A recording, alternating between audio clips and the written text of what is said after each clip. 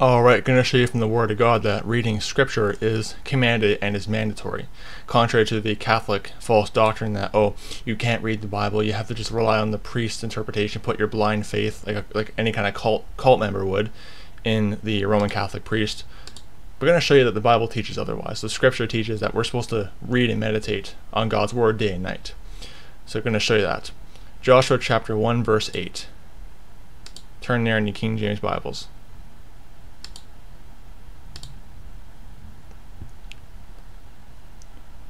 This book of the law shall not depart out of thy mouth, but thou shalt meditate therein day and night, that thou mayest observe to do according to all that is written therein, for then thou shalt make thy way prosperous, and then thou shalt have good success. Meditate day and night, not meditate on the words of the priest or the church fathers, which the Catholic Church obviously didn't exist as an institution back then, but the mentality of Roman Catholicism goes back all the way back to the Tower of Babylon. You see, the spirit behind Roman Catholicism goes all the way back to Babylon and the Tower of Babel, but as an institution it didn't exist until hundreds of years later, until actually thousands of years later in the 4th century when Constantine merged Greco-Roman paganism in with Christianity to get this impure form of Christianity, which is just a mixture of New Testament truth and Greco-Roman heathenism. But meditate on the book of the law, God's word, day and night. Not meditate on the traditions of men day and night. Psalms 1 verse 1 to 2.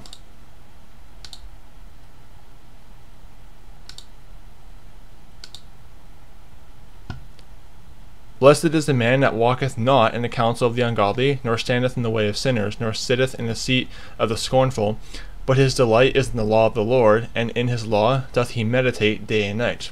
Similar to what we read in Joshua chapter 1 verse 8, meditating on the law of God, his word, day and night. Not meditating on Catholic heathen traditions.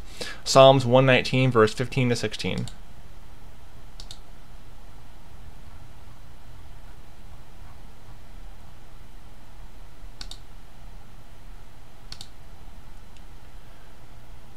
I will meditate in thy precepts, and have respect unto thy ways. I will delight myself in thy statutes. I will not forget thy word. He doesn't say, I will not forget traditions of the fathers, or the holy papal authority. No, I will not forget thy word. Okay? And of course, Catholics will say, well, of course the church didn't exist back then, so what's your point? The point is that David was meditating on Scripture, not heathen traditions of men. Psalms 119 verse 23.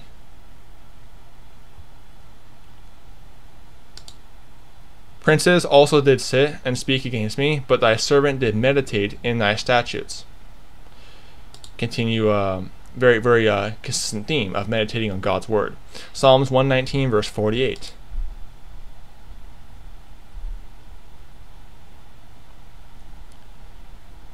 My hands also will I lift up unto thy commandments, which I have loved, and I will meditate in thy statutes.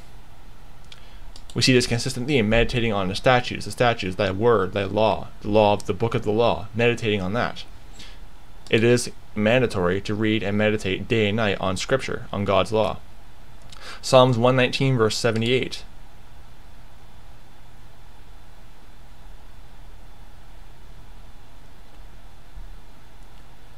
Let the proud be ashamed, for they dealt perversely with me without a cause, but I will meditate in thy precepts. And Psalms 119 verse 148.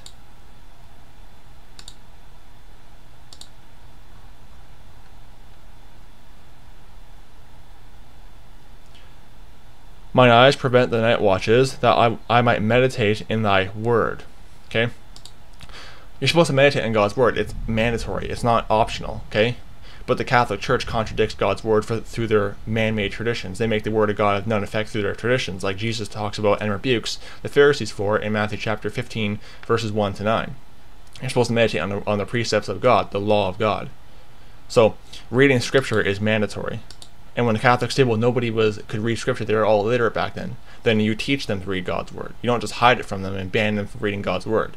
But you see, that's what cults always do, because the word of God brings liberty. But cults, they can't control you if you read God's word. If you have a copy of Scripture, if you have God's word in your possession, they can't control you. So in order for the Catholic cult to control people, they have to take away the Scriptures from them. So they can't meditate on it day and night and say, wait a second, Jesus was not Mary was not a virgin. She had other children. Wait a second. In Luke chapter 11, a woman tries to venerate Mary like Catholics do, but Jesus rebukes it. Wait a second.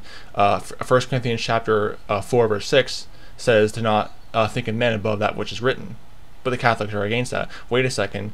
2 Timothy chapter 3 verse 16 and 17 says that Scripture is sufficient for faith and practice and doctrine and reproof, but the Catholics say tradition is. You see, the Scriptures contradict Catholic traditions, but when they take away the Scriptures from them, they can keep them under their control. So we're supposed to meditate on God's word day and night. It's a commandment, a continual, consistent commandment. So don't be deceived by Roman Catholicism, and don't be deceived by their false Bible translations too, because when they can't take away the Scriptures, they have to now pervert the Scriptures, which is a whole other issue. May the grace of our Lord Jesus Christ be with all the brethren. Goodbye.